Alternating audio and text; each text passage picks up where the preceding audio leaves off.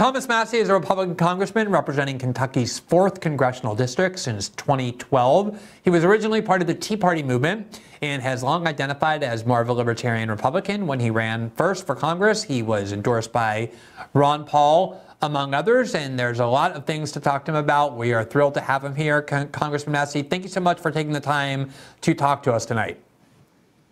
Oh, I'm excited to be on your show, Glenn. I've been waiting for this for a while, and I doubt we'll get through all the material tonight. So you start with what you want to talk about. Absolutely. We only have a limited time, which we, of course, want to respect. So let's delve in, and then we'll harass you to come back on and have a broader conversation. So let me start with this. Israel is the country that, over the last several decades, has received more U.S. aid by far than any other country. It gets $4 billion a year. Every time it has a new war, the Congress, the president want the U.S. to pay for it, and the U.S. does. What is your view on the overall U.S. support for Israel in terms of money? And what's your view specifically of President Biden's new request for $14 billion more, at least to start with, to fund this new war? Well, let me be clear. I don't single out any country with my ideology. I don't support foreign aid. My position is that we are almost $34 trillion in debt. We can't afford to help other countries. A lot of times foreign aid is taking from the middle class in one country and giving it to the rich in another country. And in the case of Israel, their debt to GDP is in a better position than our debt to GDP. So I don't, particularly with respect to Israel, I don't understand why we have to send them money from my constituents in Kentucky. But I'm not singling them out. Another position that I've taken where I don't single out Israel or any country is I don't support sanctions. I don't think they work. I think they do punish the people in the country that you're trying to sanction, and they're a prelude to war. So, and also when we write sanctions bills here in the United States, we're creating crimes for Americans to commit. You can't go prosecute somebody in a foreign country for violating our sanctions. You're talking about prosecuting Americans for engaging in business. And finally, sanctions. By the way, I'm talking about isolationism. I've been described as an isolationist. I'm talking about the anti-isolationist position, which is when you do trade with other countries. And finally, I guess this would be the America First reason for not voting for sanctions is they drive up the price of goods here in the United States and limit our options. So I've been called to task, sorry, just to why I threw sanctions in there, is that kind of goes along with the same,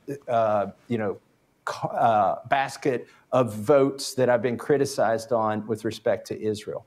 And speaking of just applying this general principle, not specific to Israel, but to United States foreign policy in general, you were one of many people in the House who opposed the Biden administration's policy of fueling and funding the war in Ukraine. There were 6 other House Republicans who also did the same. I interviewed several of them on my show about their reasons for opposing that, and they said things exactly like you just said.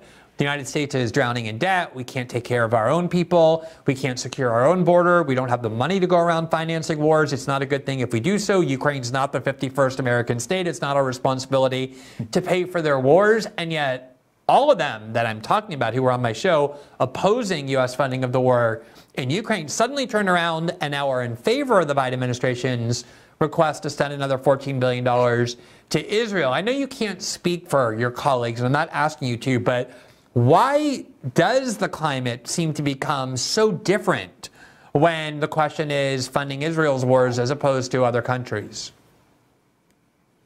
Well, I think there's, just to lay it all out there, I think there's a religious attachment to Israel that you don't see with Ukraine or, I hate to question motives, which is what you're asking me to do.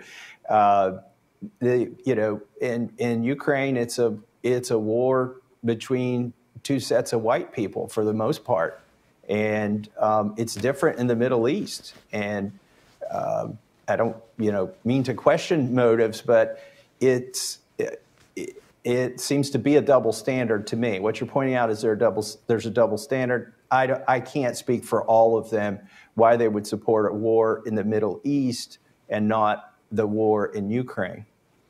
Here's one of the things that distinguishes Israel, and this is something you've talked about and we've covered on our show and people have written books about, is you have a very, very powerful lobby. And as I said in the intro, I don't know if you heard, but there's a lot of powerful lobbies in Washington.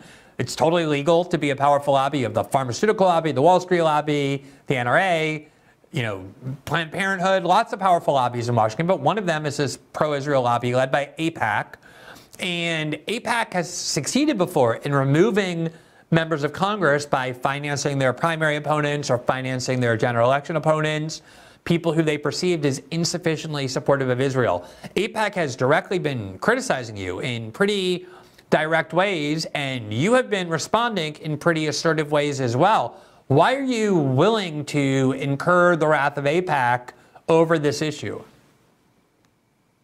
Well, I think it is debatable as to whether a foreign country, and I know they're ostensibly Americans who are here that are part of AIPAC, but you can still be an American and be working on behalf of a foreign government. And those people we require to register when they interfere in American politics. So I actually won't accept the premise that AIPAC has the right to interfere in an American election on behalf of a foreign country. And if they do, we have guidelines and guardrails for that, which they seem to be exempt from. And I know they have all sorts of reasons for that. Now, back to my particular case.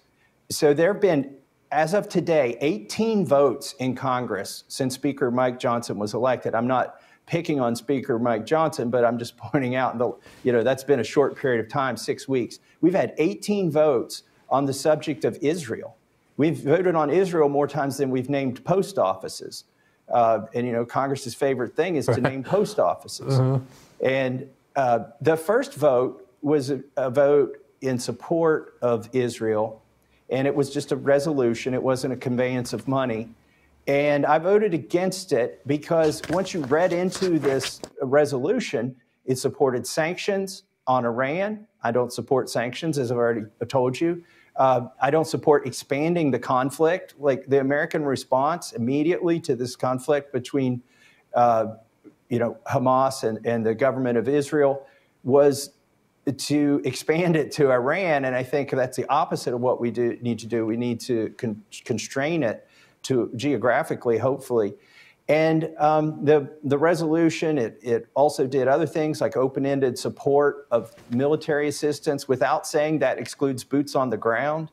If you read this with a critical eye, it was hard to vote for. So I didn't vote for it. I was the only Republican who didn't vote for it. And then subsequently, one of the next votes was a vote on $14.3 billion to send to Israel, and I didn't vote for that. Well, at that point, AIPAC started running ads in my district. And, to your point, it's politics. I'm not complaining that they're running ads. They want to do it, let them do it. They're wasting somebody's money. They spent $90,000 for 2 weeks. They put ads on Fox News, which is, what my primary electorate watches largely. So they're targeting my primary voters. And then they put that on $50,000 of ads on conservative talk radio shows in my district. Then they did some Facebook, social media stuff. And they were criticizing me for not being supportive enough of Israel. I think it was a waste of their money. But then there have been more votes since then, and they've attacked me on social media. That's fine. They've called me anti-Semitic for merely not voting for the foreign aid. I said in a tweet that I put America first, and they said that invoked some trope, and so that I was anti-Semitic, which I disagree with. And then, recently we had, last week, we had a vote on something that supports Israel's right to exist, which I do support Israel's right to exist. Look, Glenn, if you want to form an island in the Pacific and create your own country, I'll recognize your right to exist. Countries have rights to exist, okay? But the problem with that resolution is that they said it's anti-Semitic if you don't recognize their right to exist. which I disagree with. And there are Jewish people who disagree with that. Hundreds of thousands of Jewish people disagree with that. And I said, you can't equate anti-Zionism with anti-Semitism. You know, there may be a strong overlap between those people, but they're not the same thing. We have different words for them for a reason. And then they said, well, you're saying Israel's right to exist, and you're equating that with Zionism. And he said, that's not exactly what the bill says. Well, this week, they pass a bill or resolution that says anti-Zionism is anti-Semitism. Like, they put it in even more clear words. And I found it ironic, or not too ironic. I actually wondered where some of these Democrats were for a while. But Gerald Nadler, of all people, gave an impassioned speech about why you can't equate those two terms. Who is very pro-Israel and the leading, or I think the most senior Jewish member of the House, but also somebody very pro-Israel. And yeah, he came out and said, you have Orthodox Jews, many of them, sects of them, who oppose Zionism on the grounds that it's incompatible with Judaism. But let me ask you, independent of whether you agree with that statement or not, that anti-Zionism is anti-Semitism, just on the principle, is it the proper role of the U.S. Congress to go around dictating to Americans which views that they might or might not hold that are racist or bigoted or anti-Semitic? Why is that even a proper function for the U.S. Congress at all? It's not. The irony is, you know, we're in the Judiciary Committee and we're uncovering all these infringements on the First Amendment that were done at the urging of the government, you know, through the Twitter files and Michael Schellenberger and Matt Taibbi. And we're, you know, on my Weaponization of Government Committee, we've been uncovering that. Yet I think that's exactly what this is. This is an attempt to squelch speech. Now, the First Amendment covers the speech you don't like. It covers hateful speech. There are some clearly delineated examples of speech that's not protected, but anti-Zionism, anti-Semitism, those are actually protected speech. I don't support either of those positions, but those are protected forms of speech. Yet some of these resolutions, one of them sought to basically censure Rashida Tlaib, a Democrat representative, censoring her for words that she said. And then another one of these resolutions sought to go to universities. And two of the resolutions or amendments said that we were going to defund universities that had anything to do with allowing anti-Semitic speech to occur on their campuses. So I do believe that's a First Amendment violation when you have the federal government conditioning money based on political positions or allowing certain types of speech. And that's been held up in the Supreme Court. That is a violation of the First Amendment. Thanks for watching this clip from System Update, our live show that airs every Monday through Friday at 7 p.m. Eastern, exclusively on Rumble. You can catch the full nightly shows live or view the backlog of episodes for free on our Rumble page. You can also find full episodes the morning after they air across all major podcasting platforms, including Spotify and Apple. All the information you need is linked below. We hope to see you there.